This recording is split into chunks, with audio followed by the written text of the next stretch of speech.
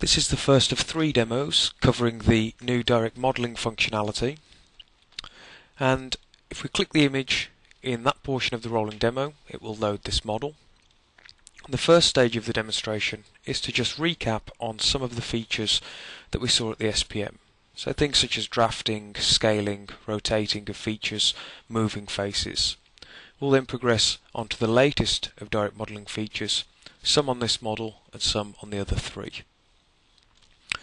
So first thing we're going to do is take a look at scaling and rotating this slot. And so that we can see the original size, I'm just going to sketch some wireframe around the top of that slot.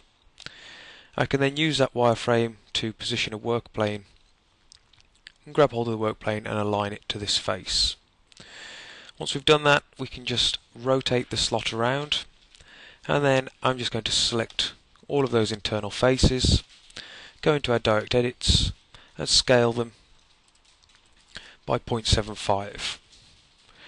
Once we've scaled the slot, we can then look at rotating it so that it runs parallel with the surrounding features. So I can go into the rotate function, rotate by 35 degrees, and then hit the tick to accept. So if I just deselect everything, we can see the wireframe that represents the original size and position of the slot, and we can see how we have altered that slot. I'll just return to the world origin. Next we're going to look at the dividing of a face and the moving of a face. So we're going to concentrate on this top face of the solid. Now we have some pre-created wireframe on level 5 that I can just turn on, and then using the divide face feature I can come in and select both of those pieces of wireframe and then apply that, and it should split the face of the solid based on those pieces of wireframe. So now when I select it, we can see the inner and the outer ring are no longer selected. With that region selected, I can turn off the curves, go into the move function and lower that inner face by 5 mm. Hit the green tick and it will apply the changes, and you can see the effect that that has had on our model. Next, during the SPM, we saw quite a complex drafting example on all of these ribs along here. So you can see there's lots of areas where they're going to have to re-intersect and retrim these surfaces. So I'm just going to show you how we did that, and the first thing we need is a work plane correctly aligned to this orientation. So I can position a work plane with the Z in this direction, and then we're going to sketch some simple wireframe along the top edge. So using the intelligent cursor we can snap to a key point, and again just bringing the wireframe all the way down the top of the rib. Just undo that point, snap to that one, and then snap onto that end point. Once we have that wireframe, we can blank the solid, convert it to a composite curve, and then use that composite curve to generate an extrusion surface. So probably just wanted about 10 or 11 mm long. Next we can select all of the faces we want to draft. So I'm going to work my way around the model, selecting the faces of the rib, and once we move around to the back side of the model, or back side of the rib, just selecting those faces, and we're going to look at another new feature, and that is we've just selected all of those faces. It can be quite time consuming when you're doing this. If we were to make a wrong selection, we instantly lose all of the faces we've just selected, so it can be quite frustrating.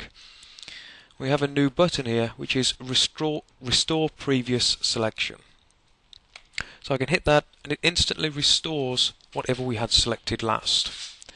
After doing that I can just go in and add the final rib into the selection. So with all the faces selected, I can go into the drafting form, and I just want 2 degrees of draft there, and the reference entity is going to be a surface. So I'm going to pick the surface, and once it's taken the surface into selection, I'm then going to apply that draft to that area of the model.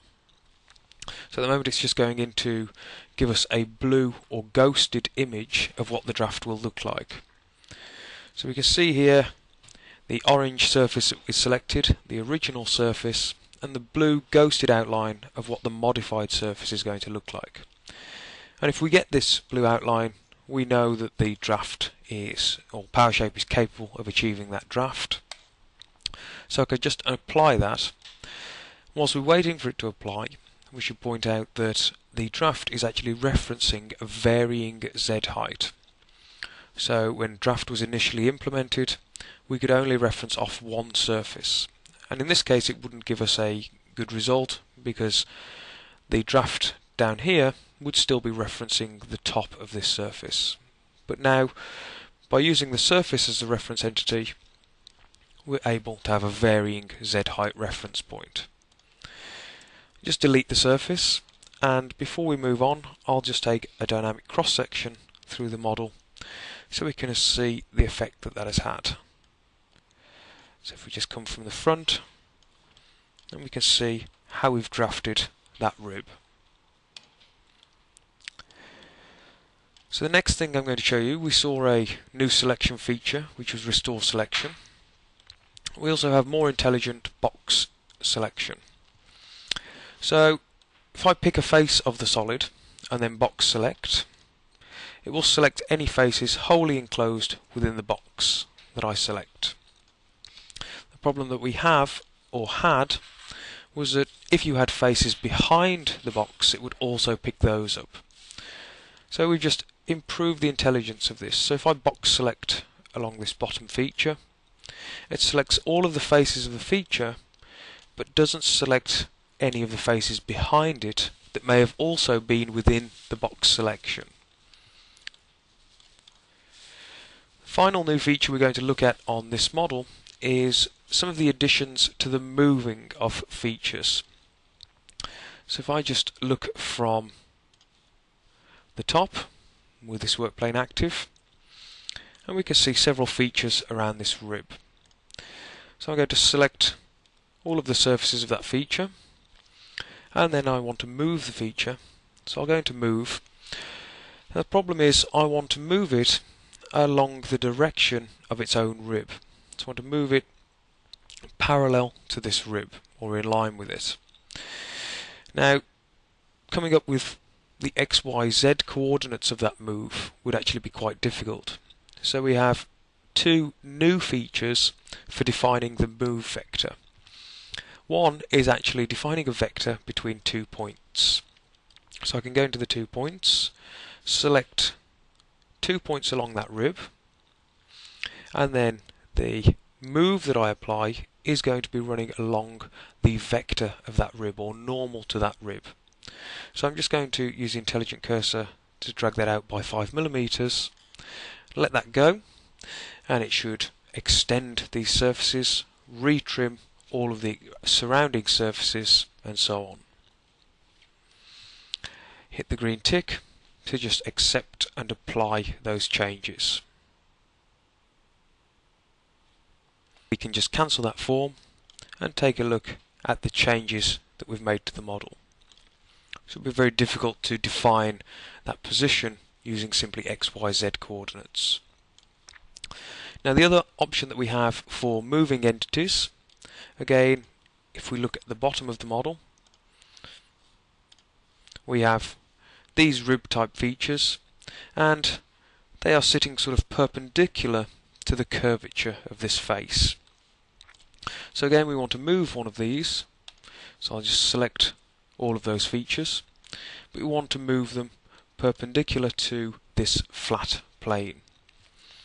So I can go into the move function again, and this time we're going to say define the movement direction using the normal of the surface.